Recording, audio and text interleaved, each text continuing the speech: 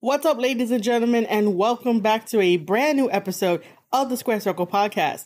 I am your host, Marie Shadows, and I am here to give you continuous coverage of the G1 Climax 32. This one is going to be night 2. It is currently July 17th, 2022. If you don't know, July 16th, July 17th, the two opening days, Saturday and Sunday, both of them were free on njpwworld.com. You did not need a subscription to go and watch the opening nights of the G1 Climax. However, if you did decide to get a NJPW subscription, that is awesome. It's only $7 a month. But if you didn't, that's cool too. Speaking of subscriptions, if you enjoy this review or any other podcast episode where I break down professional wrestling like no other, consider getting yourself a paid membership to marieshadows.substack.com. That online sale that I have going on is 28% off for the whole entire year, including monthly as well. So instead of paying $7.50 a month, you're paying $5 and change a month. Instead of paying the $60 a year, you're paying like $43 a year. And that helps the brand. That helps me keep going and letting me know that you guys are enjoying the wrestling content that I'm putting out there into the world. Everything that I do is original. Everything that I do is on a daily basis of the newsletter, and it goes directly to your inbox to let you know that I drop something new wrestling related. You can easily get yourself a paid subscription to marieshadows.substack.com by going to that website, that URL, but also doing a / and typing in G132, and that takes you to the membership page if you want to get a paid subscription to help out the newsletter, the content, and everything else. When you go paid with marieshadows.substack.com, you'll be able to unlock all the goodies. So the full G1 reviews, you get to unlock. You get to unlock wrestler interviews, such as my interview that I did with United Empire and New Japan Pro Wrestling's own Aaron Henare. And then on July 19th,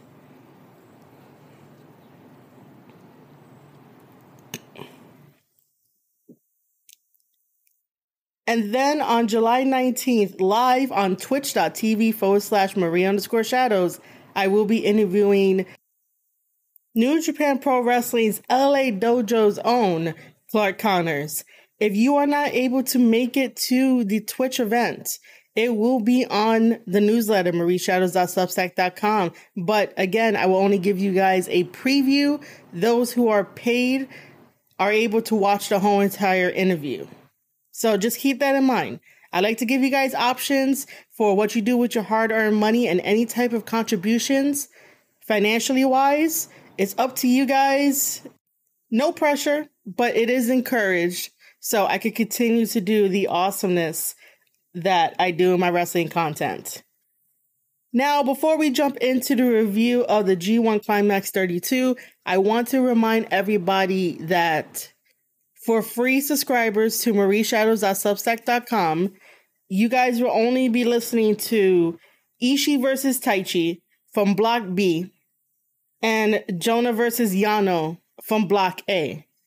If any free subscribers want to listen to Kenta versus Zack Sabre Jr. in C Block and the main event, which is Shingo versus Juice, which is D Block, you will have to upgrade to a paid subscription.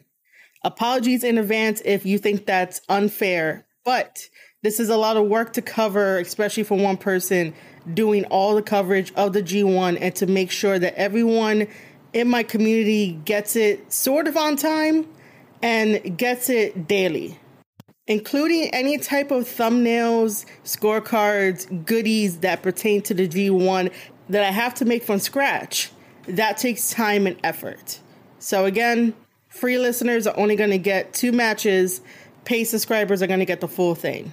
Summary write-ups are included in both. But if you want the full experience, like I say on my Twitch channel, You can always upgrade so it does not interrupt your experience as a professional wrestling fan or just a general supporter. All right, ladies and gentlemen, let's start off the G1 Climax 32 review. Let me tell you about our opening match for Block B. Taichi and Ishii had bad blood. What kind of bad blood, you're asking?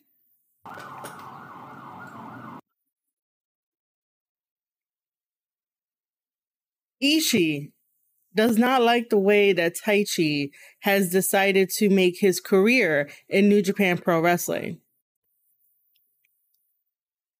Taichi doesn't care about what Ishii says or thinks about how someone should go about in their career in professional wrestling. Taichi got to the opportunities and the spots that he got because he was alongside, underneath the shadows and behind and toe certain people that got him into the positions that he basically is in.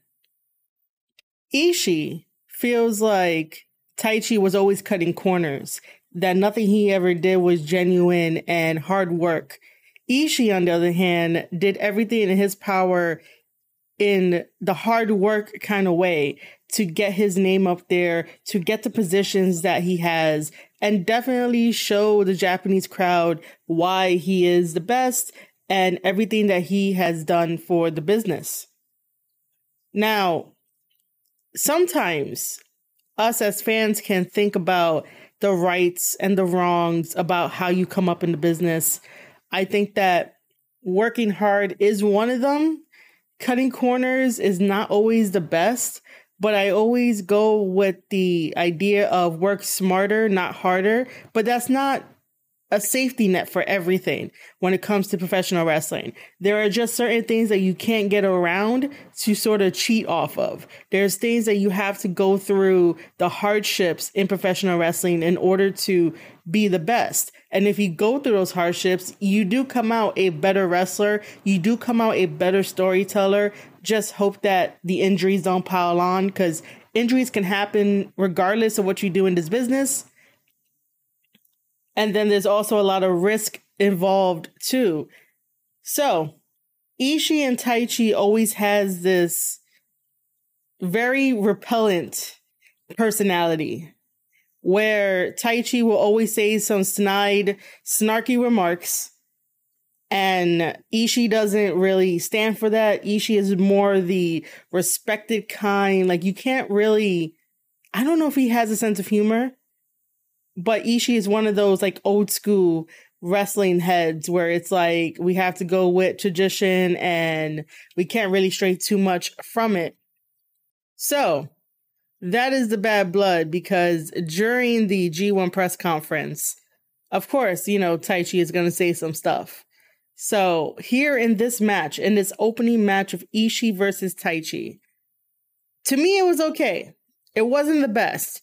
Ishii usually has some really good matches depending on who it is. Taichi as well. This one was a back and forth strikes, basically like 90%. 90% of it was strikes and kicks. We start off very traditional with a collar and elbow tie-up. Both men are equally strong when it comes to the collar and elbow tie-up, so no one really budged. However, Taichi manages to slap the shit out of Ishii with an open palm, and that dazed Ishii as if like it was super powerful. Usually strikes like that, when it comes to slapping Ishii around, happens close to the middle, getting towards the end of the match. Not in the beginning part of the match. That's where I kind of thought this match was probably not gonna last very long. And then I was starting to think back to Ishii being out at Forbidden Door because of his knee, and Clark Connors took over. And so, you know, it was just a weird thing to see that an open palm strike took Ishii down and totally had him dazed and confused, as if like his soul was about to leave his body. Taichi doesn't slap that hard. Taichi doesn't kick that hard. Taichi is known for his kicks, but he's not a really powerful striker at certain times. He's good in the ring. I enjoy his in-ring ability, but he's not that heavy-handed as other guys are in the business. And Ishii knows this. Ishii has taken on monsters. But yet then this open palm slap takes him down in the beginning of the match. I know I'm focusing on it a little too much, but that really bothered me. So Taichi goes in, starts stomping Ishii. The referee does check on Ishii. Ishii is okay. He continues the match. It felt like this was very personal. When you get the chance to watch it, it's definitely a personal match with the way that they kick each other, strike each other, and everything like that. It was always like countering. Sometimes one of the guys would get a lariat in. Ishii would get his Kamiguri in. And then Taichi would do the last ride. Yes, the Undertaker move, the last ride on Ishii, stack him up for the pin, but Ishii kicks out of that. Taichi goes in for a Saito suplex after countering Ishii. Ishii kicks out at another pin attempt. Ishii does a drop kick during this match. That is rare. Ishii does not really do drop kicks. Ishii is beating the shit out of you the same way that Murder Grandpa will beat the shit out of you. With strikes, kicks, a lot of throws to test your might and your mettle. Taichi goes in for a dangerous backdrop. That is what the simple backdrop is called because he is in a tag team with Zack Sabre Jr. and they are called the Dangerous Techers. With that happening, the dangerous backdrop, he does a bridge pin, but Ishii kicks out. Taichi manages to get a sumo throw in on Ishii. He tried earlier, but Ishii wasn't budging, and Ishii just ate that sumo throw, got right back up into having a tackle to Taichi, but Taichi absorbed that, and here we come with a kick, and sometime a little bit later, Ishii is able to get that sliding lariat to Taichi and goes for a pin attempt, but Taichi kicks out. They then come to a close by Taichi doing Black Mephisto, which is his finisher, to Ishii, and that allows Taichi to go over, get the pin 1, 2, 3, and win 2 points in the second night of the G1 Climax 32. Our second match for the G1 Climax 32 Night 2 comes to us from A Block. We have Jonah representing TMDK taking on Yano, who's representing Chaos. And I'm really going to start this off by saying, fuck Yano. Fuck this match. Yano got a bullshit 2 points to put him on the board for A Block. Yes, I am sorry that I spoiled it for you guys, but that is really some bullshit. Yano being in this tournament always manages to get some type of victory when you least expect it.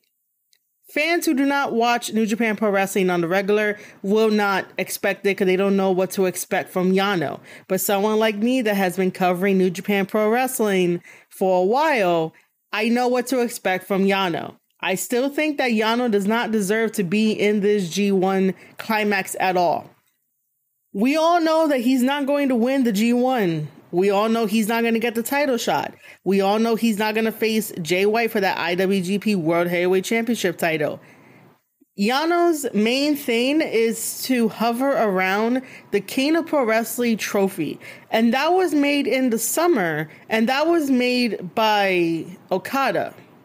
And so the King of Pro Wrestling trophy was born because Okada wanted something more for the guys to fight over, so why not make that? And it has been a staple to Yano forever until Yano lost it. Yano was the longest holder of that King of Pro Wrestling trophy. Then it went to Chase Owens. Then it went back to Yano. Then it went to Murder Grandpa Suzuki. And then it went to Yano again. went to Taichi, went to Shingo, and then I have no idea who has it right now. I may or may not be right or wrong about one of those guys or how like it went back to one person or another. But that's the holders of the King of Pro Wrestling trophy. Now, I'm only giving you this background so you can understand a little bit more about Yano and what he does in New Japan Pro Wrestling. Everyone does think that Yano is just a comedy wrestler. Yes, he is a comedy wrestler, but he's also a scary motherfucker too. If you guys ever want to go back to one of the Wrestle Kingdoms, he created a reverse battle royale where you have to have guys coming out after a certain amount of time. You fight the guys. The only catch is you have to handcuff the guys to the handcuffs that were around the ring and around the guardrail. And that means that they were out of this reverse battle royale for the King of Pro Wrestling trophy. It was basically like New Japan Pro Wrestling, tell me you're kinky without telling me you're kinky. All right, let's get back to the match at hand. So Yano tries to create a friendship with Jonah because Yano is completely scared of Jonah and Big Bad Tito. This does not work. Even if Yano is like, let's be friends, here is the shirt I want to be friends with you, giving it to him like a peace offering. Doesn't work. Yano then tries to do a roll-up on Jonah to get a quick pin. Jonah kicks out of that. Yano has an amateur wrestling background, which he used in college, and he tries using it on Jonah. For those of you that don't know who Jonah is, Jonah used to be in WWE as Bronson Reed in NXT, and he won the North American Championship title. He is from Australia, and he's a big boy. He has a lot of muscle. He's round, if that helps with description, but he's a very big boy, very powerful boy, and Yano tries to do an amateur wrestling move on Jonah with no momentum. So this is why it doesn't work. Jonah just does a shoulder tackle to Yano and Fine Wrestler's tape on Yano and gives it to the referee. So there goes Yano's second choice to maybe cheat in this match. Yano then gets up and hits Jonah in the back of the head, and nobody likes to be hit in the back of the head. So Jonah goes after him and throws him into the guardrail and then take him inside the ring and does a side bear hug to Yano. Yano manages to get a rope break. And then Yano's favorite thing is to remove the corner pad. He does. He sends Jonah in it and then tries to roll him up. Jonah kicks out. When Yano is seated on the mat, Jonah comes in with a rolling tackle. Goes for a cover, Yano kicks out. Yano then manages to do a belly-to-belly suplex using that amateur background of his on Jonah. But the only way that happened is because of the momentum from bouncing off of the ropes. That's the only way it can happen. Then we get a senton and a pin, and Yano kicks out. This is from Jonah after that belly-to-belly suplex. We get some fighting on the outside, and then this is where the bullshit fucking happens. As they're fighting on the outside, Big Bad Tito decides to also get involved. Yano sidesteps and pushes Big Bad Tito into Jonah and decides to do a double low blow. Now, in professional wrestling, for those of you that are learning about professional wrestling through me and listening to these podcast episodes, if you do a low blow, it's basically a DQ in wrestling. But in New Japan and certain other companies, referees are sort of lenient, and they're very lenient when it comes to Yano, especially in New Japan. So Yano decides to do a double low blow to both Big Bad Tito and Jonah. And while all this is happening, the referee inside the ring is counting up to 20. So wrestlers have to get back into the ring to break the count before the count of 20. Yano rushes to the ring. Jonah is almost there, but he collapses at 19 and 20 during the count. And then Yano wins via countout.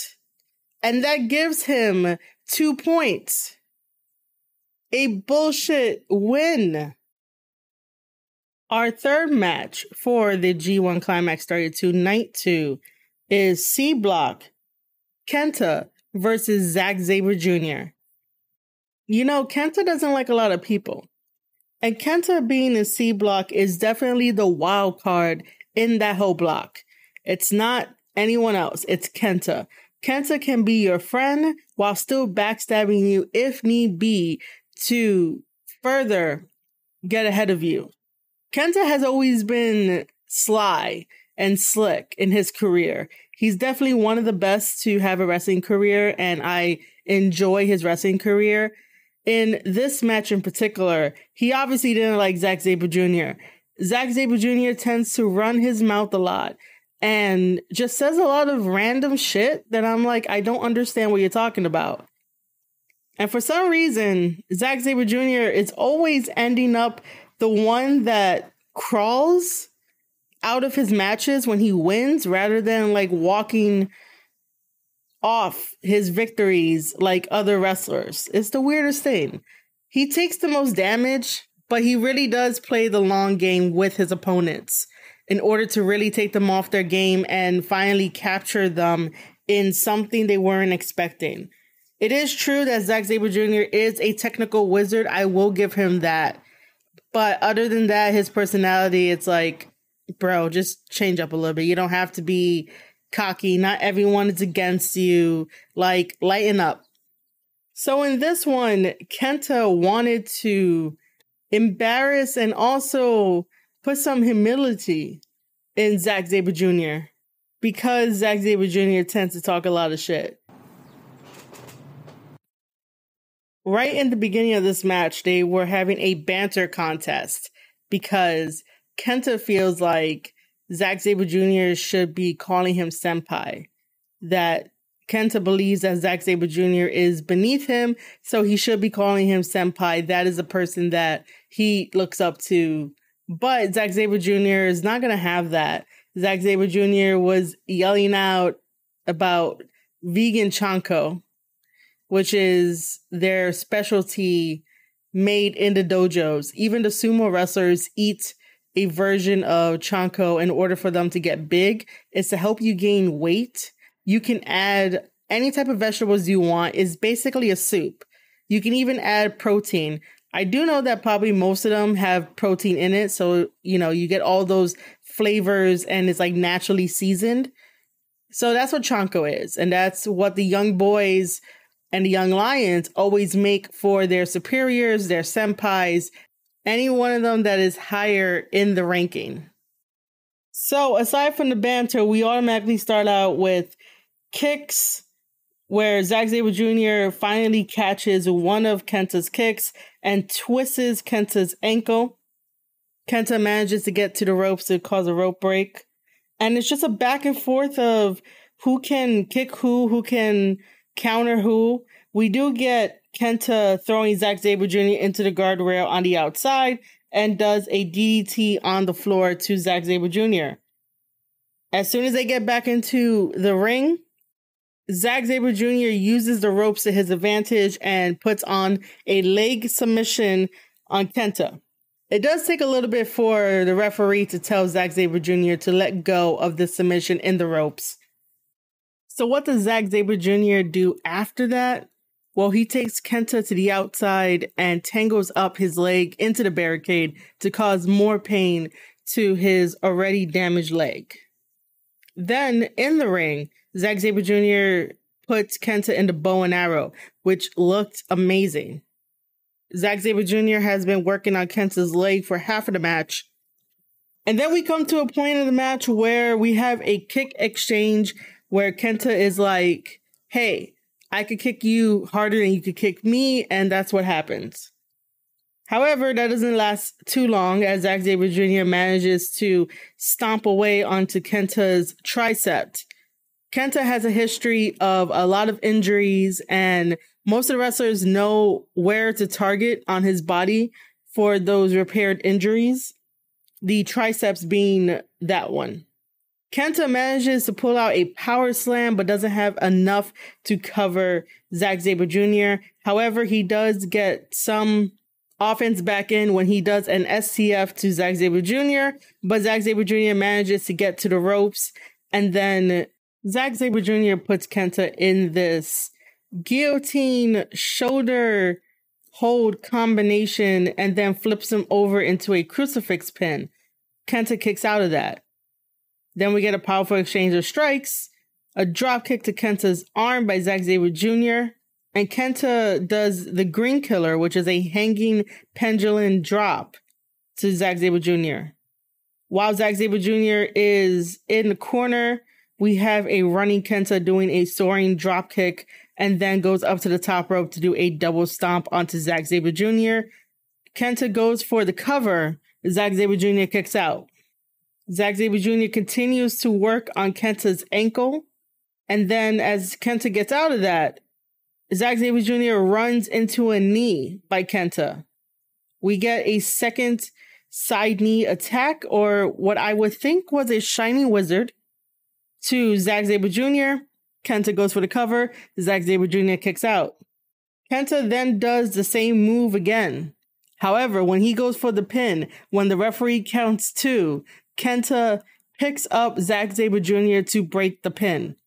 This is Kenta's way of trying to embarrass wrestlers that he feels does not give him the respect that he's owed. And so this happens for a couple more times where Kenta does something to Zack Sabre Jr., goes for the pin, picks him up at the counter 2 just to get that embarrassment and try to injure him further.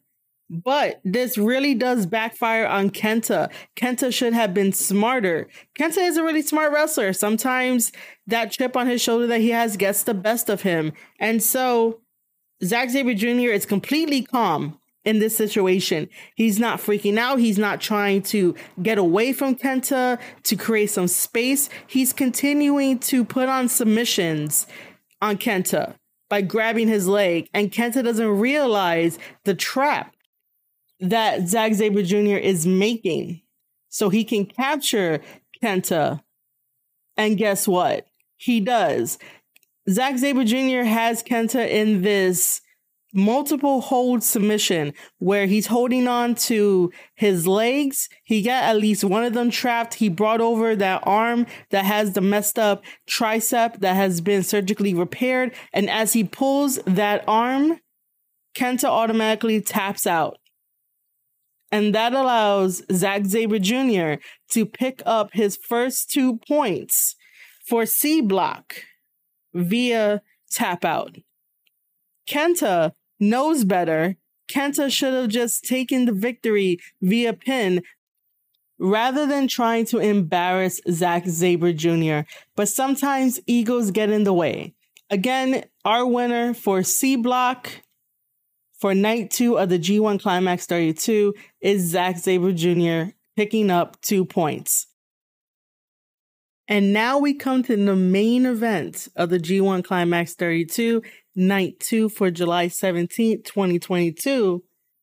Representing D Block, Shingo versus Rock Hard Juice Robinson. Juice did not wait for Shingo to take off his entrance gear before deciding to jump him. I believe that Juice Robinson is the wild card in D Block. Juice Robinson does stop attacking Shingo to tell the referee to ring the bell and have this match officially start. The referee does just that. On the outside, they begin fighting where Shingo is thrown into the barricade. And then Shingo collides with Juice, dropping Juice straight to the floor. And then picking up Juice to drop him face first onto the apron. Shingo comes in with a knee and tackles Juice Robinson. Drops some elbow drops onto Juice. And before Shingo can do the last of his combination inside the ring, Juice decides to roll out. Shingo follows and tries to attempt a Death Valley driver on the apron. This is where Juice slides away and gets out of Shingo's grip, only to pull Shingo down by his feet so Shingo can hit his face first on the ring apron. And then Juice follows it up with sending Shingo chest first onto the barricade. Now keep in mind that New Japan Pro Wrestling's barricades do not have any type of cushion or support. It is all steel. After that, he throws Shingo into the ring post and then places Shingo on the barricade in front of the color commentators, Kevin Kelly and Chris Charlton, and does a lariat to Shingo. Getting back into the ring, we have Juice doing a lot of punches and chops to Shingo. Now both of them are in this full exchange of who could chop harder, who could punch harder, until Juice does a back body drop into a senton combination, goes for the cover on Shingo, but Shingo kicks out. Juice Robinson then slows down the pace and does a rear chin lock to Shingo. Shingo manages to get out of it, and Juice does a flurry of offense. However, Shingo manages to capture Juice in a Saito suplex. Shingo comes in with punches of his own, fakes out one of his combinations where Juice automatically goes to protect himself, and that's when Shingo hits him with the DDT. We get a brainbuster snap suplex because Juice decided to shift his weight while Shingo was going for a brainbuster. Shingo covers Juice, but Juice kicks out. As Juice sits up from kicking out of the pin attempt, this is where Shingo would normally do his sliding lariat move. However, Juice has enough awareness to roll outside the ring. Now, this is interesting. Juice knows to roll outside the ring so that way he doesn't get caught in Shingo's offense. Who else in Bullet Club in the history of New Japan Pro Wrestling does that? The catalyst of professional wrestling, our IWGP World Heavyweight Champion, Jay White. Jay White is known for always getting out of the way for certain moves that other wrestlers do. Juice is definitely studying Jay White. Juice is definitely learning from Jay White, even if he probably already had this idea to do this. It is definitely effective. So, because Juice rolled away to avoid Shingo sliding lariats, out comes a shotgun dropkick to Shingo by Juice Robinson. And to pick up speed to do his famous cannonball, Juice Robinson goes for the pin attempt on Shingo. Shingo kicks out. Then both men climb up to the top rope, Shingo meeting Juice, and Shingo doing a superplex to Juice. Both men are down for a bit of time until we get a full Nelson bomb on Shingo by Juice. And Shingo kicks out of that too.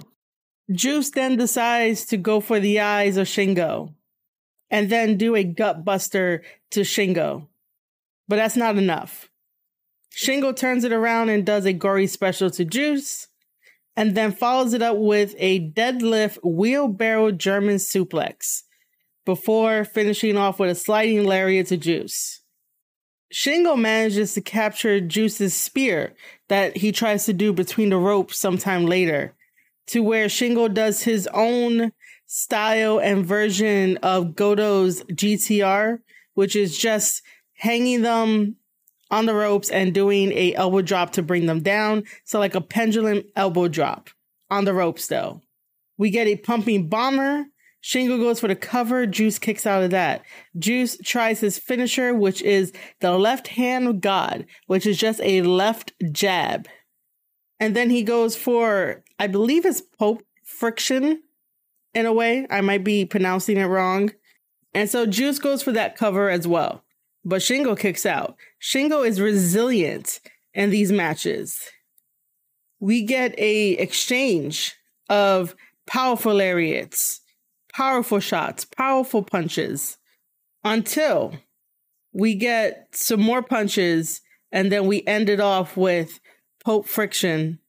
And that allows Juice to go over for the cover, get the 1, 2, 3, and manages to pick up his first 2 points For D Block.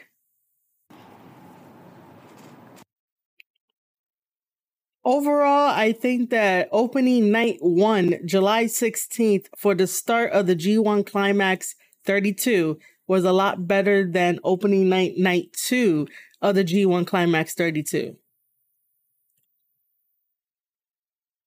It was very fun to watch each and every match. They all had their different stories involved in each of the matches, and I hope you guys enjoyed me reviewing the matches, whether that is free or paid. So, to update everyone, the current standings for night 2 of the G1 Climax 32 are as follows.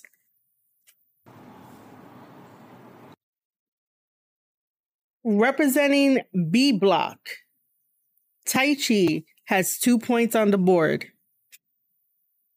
Representing A Block, Yano has 2 points on the board. Representing C Block, Zack Sabre Jr. has 2 points on the board. Representing D Block, Juice Robinson has 2 points on the board.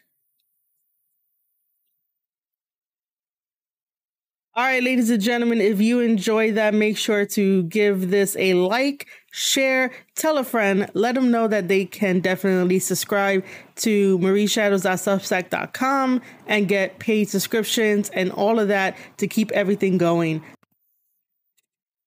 Thank you for supporting the newsletter, the podcast, the video cast, the Twitch, the newsletters, everything that I do to create wonderful wrestling content. Thank you, thank you, thank you. Thank you for being on this journey with me. I can't do this without you. So again, make sure to tell a friend, let them know that I do wrestling content. And just a quick reminder, Monday, July 18th, we will be live on twitch.tv/Marie_shadows to generally talk about the G1. You guys can ask me questions. You guys can be there in the chat and we'll all have a good time. July 19th, 2022, I will be interviewing Clark Connors. So again, don't miss those two. If you do not want to miss them and you want to get the notifications, sign up at lu.ma/G132 for all G1 discussions, or and lu.ma/CCNJPW for Clark Connors when come July 19th. All right, ladies and gentlemen, thank you for listening to a brand new episode of the Square Circle Podcast, where we cover the G1 Climax 32. I'm your host, Marie Shadows, and I'll see you guys on the next one.